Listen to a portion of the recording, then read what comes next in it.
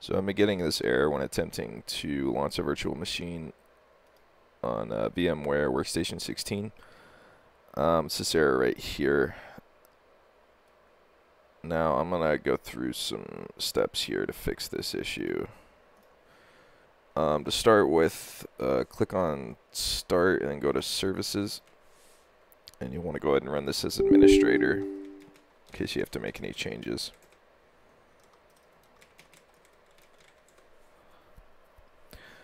Okay. Now we're going to go down to HV host service, so where all the hypervisor, Hyper-V Windows stuff is found. And we're just going to make sure all of these are disabled, including HV host service. Anything Hyper-V, you want to make sure that it's disabled in the services menu here.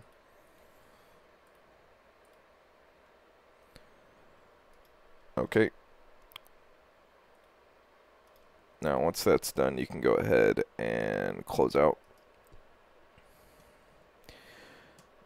Beyond that, we're going to be doing several troubleshooting steps here. We're going to go to PowerShell. I'm going to run this as administrator.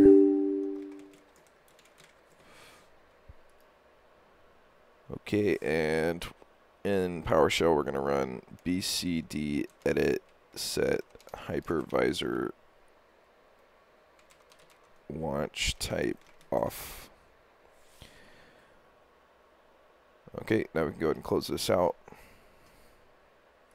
One other thing we're going to want to do is disable device guard. So go ahead and click on the start menu. We're going to go gpedit.msc. Run this as administrator. Okay. We're going to expand this open a little bit.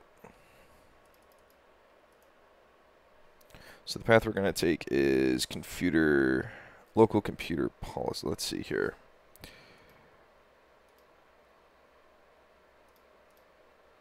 Okay, so you're going to go to computer configuration, admin templates, system. Then you're going to go down to device guard. Right here. Okay. Double click on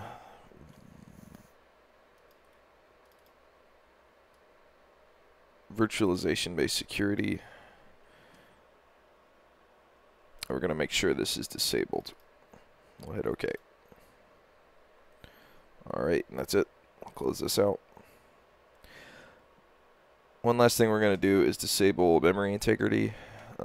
Easy way to do this is just to type in core isolation and run this as, well, I guess you can't run it as admin. Just make sure this is disabled, memory integrity, as this can also cause that error. Anyway, from here, we may still be getting the error, but we're going to go ahead and restart the computer so all of these changes take effect. Okay, so at this point, I've restarted the computer and I've launched VMware. And at this point, you might get along just fine without any error, but I'm actually getting an error here. So to continue troubleshooting this, we're going to remove the existing VM. Right, and we're going to open a virtual machine since we're going to open the VM through the OVA file.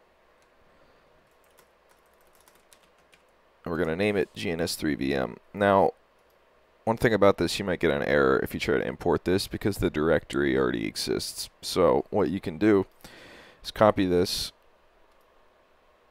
go to that directory, and then just delete it.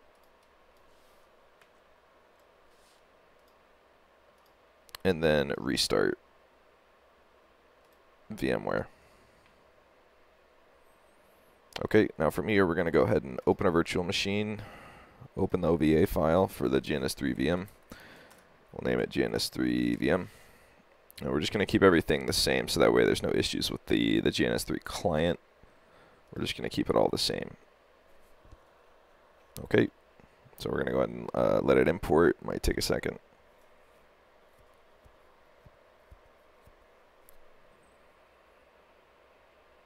Okay, now at this point we're going to go ahead and launch it, and we'll notice that it is starting up without that original error. So we've resolved that issue. One potential issue we might run across is if our GNS3 VM is running an older version, which we can see here. Right now we're running 2.2.36. One thing with the GNS3 setup, the client and the VM need to be on the same version. So if I start up the GNS3 client and go to help and about, I can see that we're actually running 2.2.37. So to fix this, what we're going to do is go to the VM, we're going to hit OK, and we're just going to go down to upgrade, hit upgrade. We're going to say no on the snapshot since we have the backup OVA file. I'm not worried about that. And we're just going to hit upgrade. Yes, we're going to get 2.2.37. And that will take a few minutes, but that'll upgrade it to the proper version.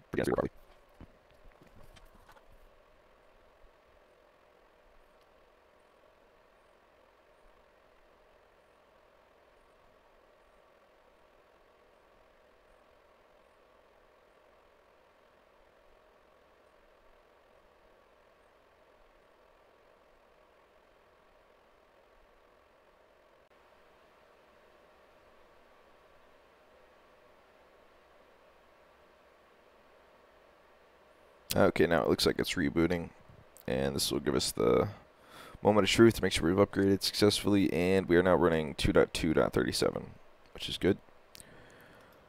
We're going to make extra sure that matches up. Check about 2.2.37. Okay, so we're looking good. So at this point, we're going to go ahead and power off the VM, close out VMware, and we're just going to launch GNS3, the client, on its own. And I guess I didn't shut it down properly, so let's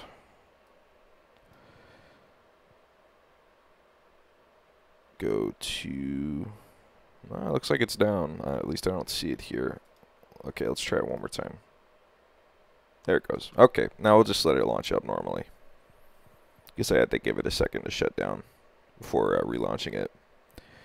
And assuming everything goes well, we have it set up properly, it should automatically launch VMware and start up the server. I'm going to cancel on this for now. Whoops. Nope, yep, looks like it's starting.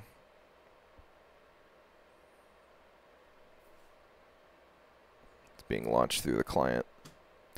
Alright, looks good, running the proper version. We'll go cancel this, and we'll give it a second to see if it turns green on us.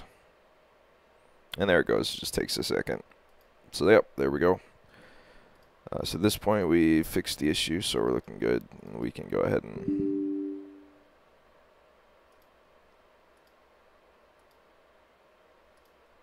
create projects and things. And